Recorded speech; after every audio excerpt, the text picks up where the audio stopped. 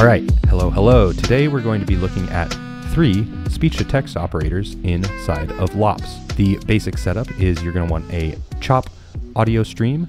Here I have an audio device connected to my microphone, and then you're going to want to drop one of 3 speech-to-text operators, which I'll drop all 3 right here, and then get them all hooked up to the audio channel in. With speech-to-text, basically, you get speech in and text out.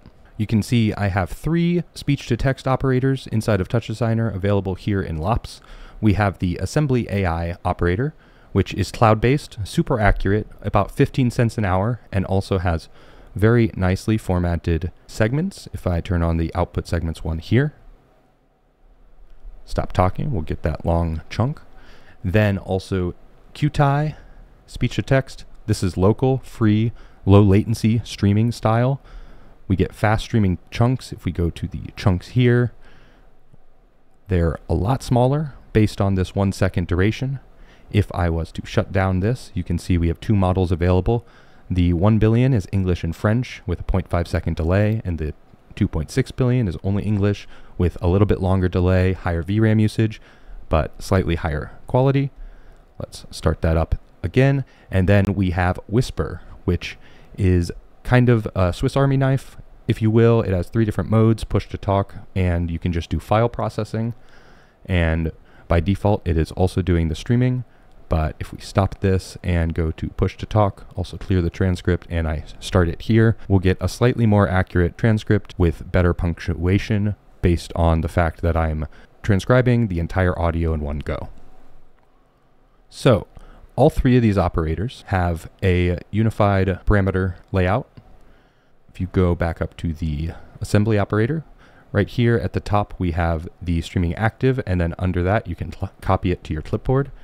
And then we have a section where you can disconnect or connect to the API. You will have to have an internet connection and set up your account. We'll get to that in a second. But for these 2 local operators, there is this initialize and shutdown. It actually opens a separate worker process. When you initialize the worker process, by default, operators will just start streaming as long as an audio input is plugged in. Right underneath that initialize and shutdown section, you'll see this output segments, which controls whether or not this first out one is going to give you the full transcript. Again, I can clear it here, and or the actual segments themselves. And then just under that, there are some model specific settings. So this is selecting the model and the language, as well as setting the chunk duration and the temperature. The Kyutai has a temperature setting, which is a bit odd, but you can dial that in and check it out. And you can see the Whisper has a bunch of different models that you can choose from. The nearer to the top, the smaller the model, I guess the quality drop-off is there, but they'll be a little bit faster. I actually use this tiny English model for most of the times I'm using transcription, and I'm usually using the push to talk. I'll show that in a minute. And then we also have some VAD chunking, which this is with the smart VAD chunking is with the streaming mode specifically. So if I was to stop streaming and go to push to talk, you can see that stuff turns off. Also file processing. This can take an audio file, several video file formats. As long as the Whisper is on, you drop a file in there and hit transcript active, and it will run the transcript for that full file. And then, yeah, the last thing at the bottom for all of these is this clear transcript button. Also, another thing to notice, every one of these operators have these chop channels. So if I just drag nulls out from those, and might as well just get these initialized as well, and you will get nice little transcription complete signals from the chops. And this is on push to talk mode, but if we go back to stream and turn that on, we will also see the transcription complete coming in here. So like I said, this, you can see the chunks are a lot shorter for this Kyutai live streaming, and we are getting a lot of these transcription complete chunks. That's about like 1 per second. Keep that in mind. And then as you saw, this chunking for assembly is a lot longer, so you're getting almost like full sentences each time.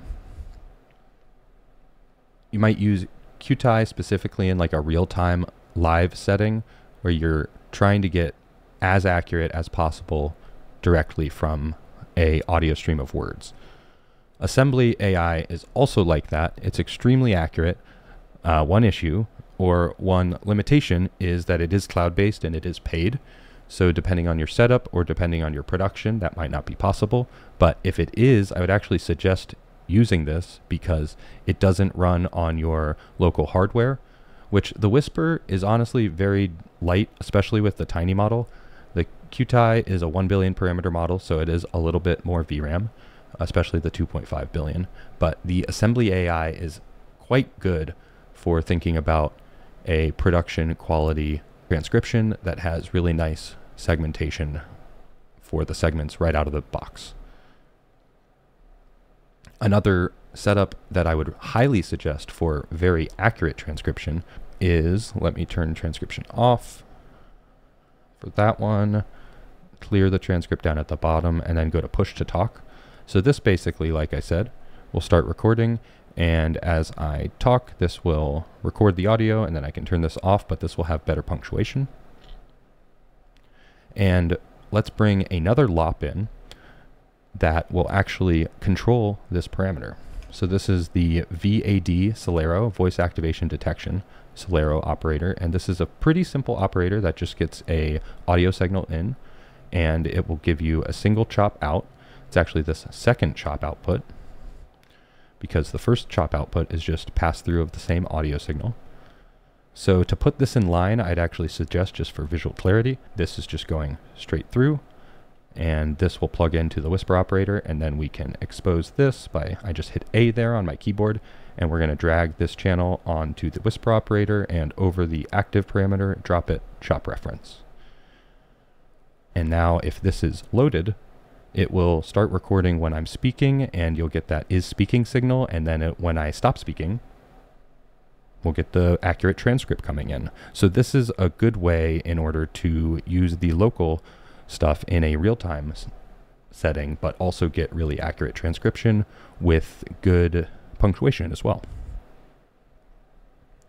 And I think that covers most of it. Like I said, you get both of these outputs per the operator. So you get either the full transcript or the segments, and then you also get the chops. The last one is logs, if you want to take a look at that, but you shouldn't have to unless the operator's not working. And then please send me a message. Another thing to look at that's important, and it's probably like kind of the first thing that you want to look at, is the installation/config page.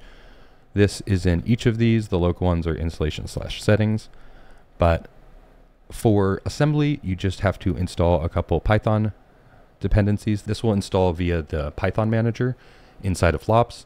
So this basically, you just hit install dependencies. This pop-up will come up. You don't have to do this twice. Once you do this once, work. And then you'll need to hit get API key, which will open a web browser and either let you sign into your assembly account or create an account.